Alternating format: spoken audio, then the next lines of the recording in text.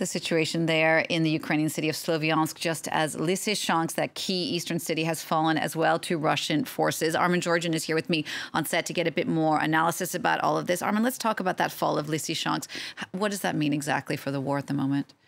Well, according to the Institute for the Study of War, this was a deliberate Ukrainian withdrawal from Lysychansk in order to essentially fall back on other defensive lines. And certainly that is what quite a few analysts had been expecting would happen. It's been obvious for a while that Ukraine has been reinforcing the Bakhmut, Slovyansk, Kramatorsk defensive line. That's what they're going to focus on now.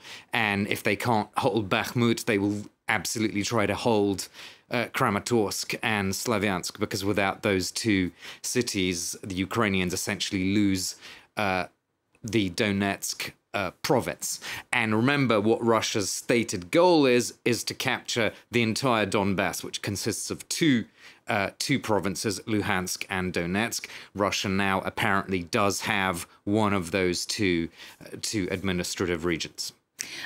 Armin, all of this is coming as a conference is actually opening today in Switzerland to try and hash out a sort of Marshall Plan for Ukraine once the war is over. Why are we talking about reconstruction already when we're so far from a conclusion to this war? Well, this conference was actually planned before the war began, and it was originally meant to focus on reforms and corruption in Ukraine. And now, of course, it's turned into a reconstruction conference, not surprisingly.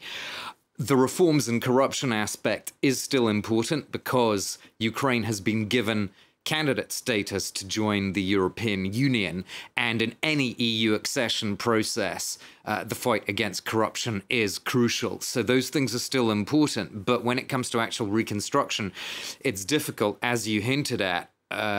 No one can put a figure on what that reconstruction would actually cost, given that more of Ukraine could still be destroyed. I mean, the recent missile attacks on Kiev and Kremenchuk show that nowhere in Ukraine is safe. So it's going to be very hard to quantify reconstruction at this point. The goal now in Lugano is to come up with a sort of basic architecture to see who is going to give loans and what the conditions for those loans are going to be.